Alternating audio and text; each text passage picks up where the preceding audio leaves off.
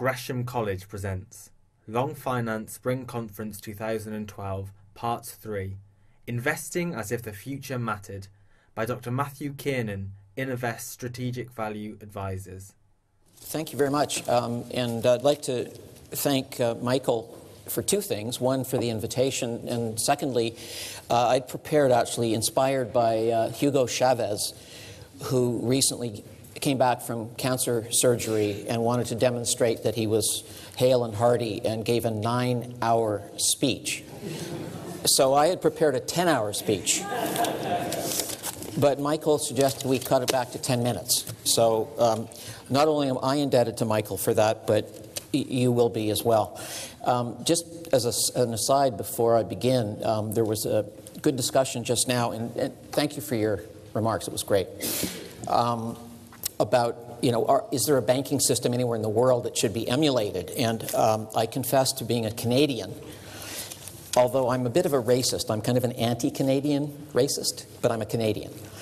And we went in the space, thanks to the financial crisis, of 2 years, our banking fraternity, of which I'm not a member, went from being dull, plodding, and unimaginative to being prudent and genius. And so, of course, the Canadian banking system in many quarters is regarded, I think, very highly. So what used to be called complete lack of imagination and IQ is now prudent stewardship. So as a Canadian, I'm delighted to be here. And hopefully some of the reflected glory of our banking system can shine on me. The topic of what I want to say today is, again, investing as if the future mattered. And I'm primarily, but not exclusively, talking about equity investing, by the way. But let's start with a quick snapshot of where we are today in terms of long-term investing. We know a couple of things. We know that high-frequency trading it represents about 70% of the volume of the New York Stock Exchange, and 77, a higher percentage, here in London. So that's just factoid number one. Even more troubling, I was told recently, and this is not an academically impeccable case, but I was told that one of the major investment banks had a major conference last summer, and a lot of senior chief investment officers at the conference, and they were polled on what their investment horizons were. And it doesn't give one a huge amount of comfort to tell you that 80% of them, their investment horizon was a year or less, and 55% of them, it was a quarter. So that, ladies and gentlemen, is the world that we currently live in. Hence, I'm very happy and honored to be talking about long finance.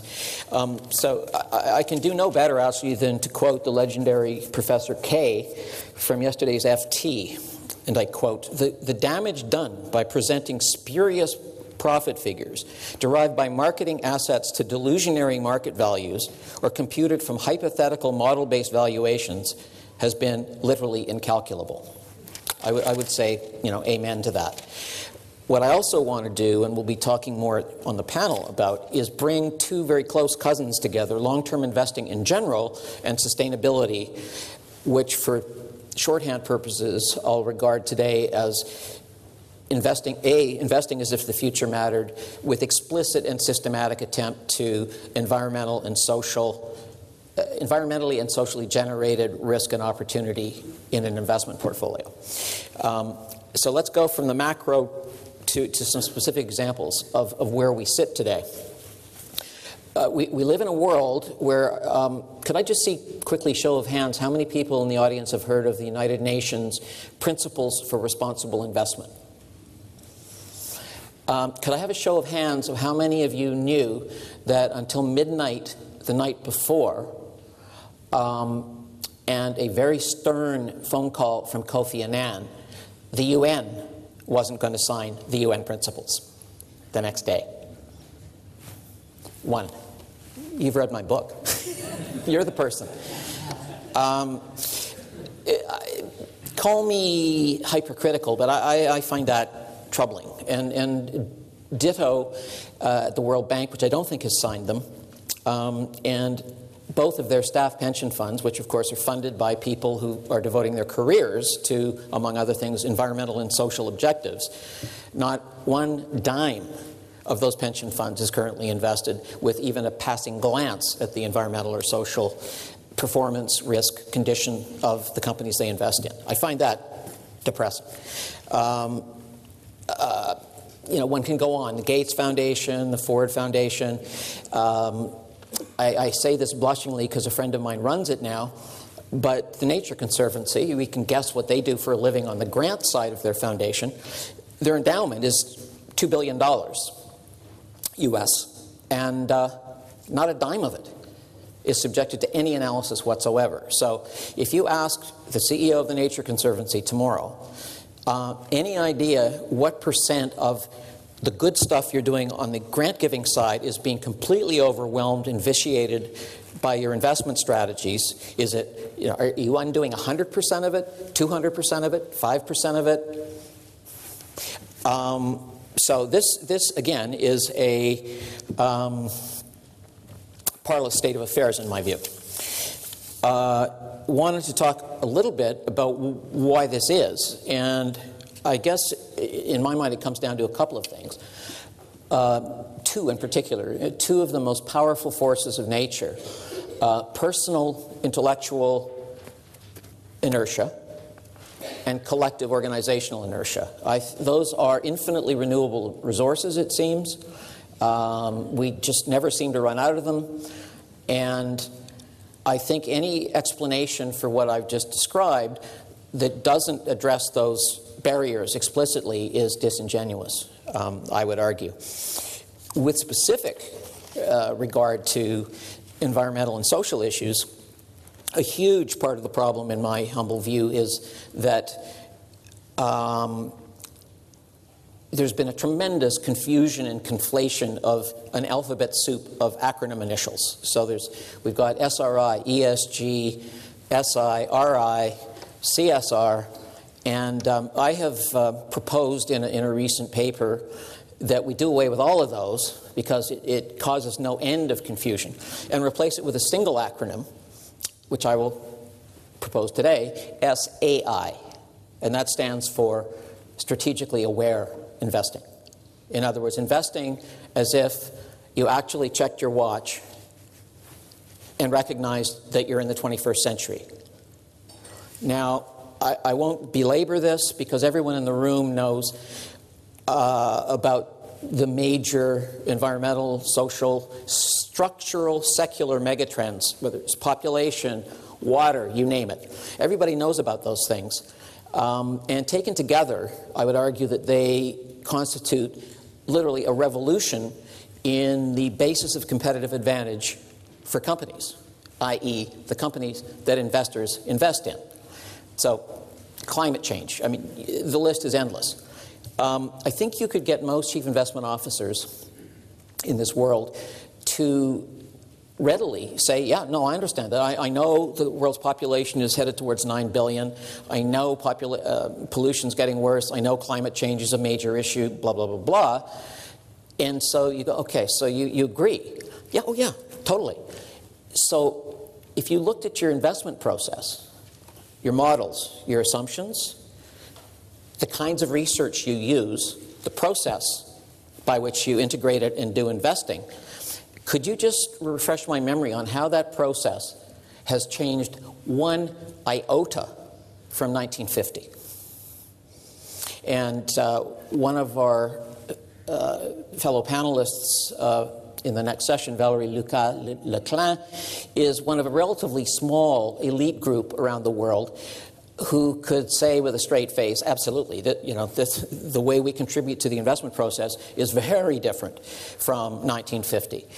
But most asset managers, if they're honest, and that's a tough species to uncover, but if they're honest, they could not point you to a single source of research, input into an analytical model, etc., that is in any way fundamentally different than what they used to do 60, 70 years ago.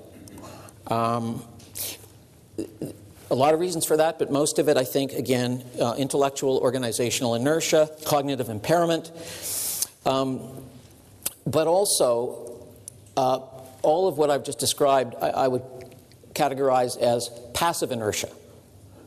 But then there's a more virulent strain that I call active inertia, which sounds like a bit of an oxymoron.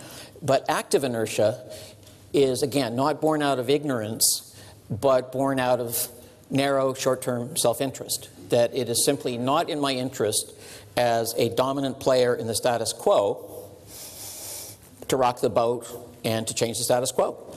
So I have erected all sorts of barriers in the way of a transformation.